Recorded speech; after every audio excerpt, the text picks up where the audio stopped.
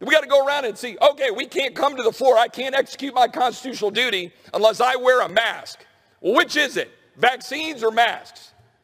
Do the vaccines work or they don't work? Do the masks work so they don't work? I'd like to know which it is.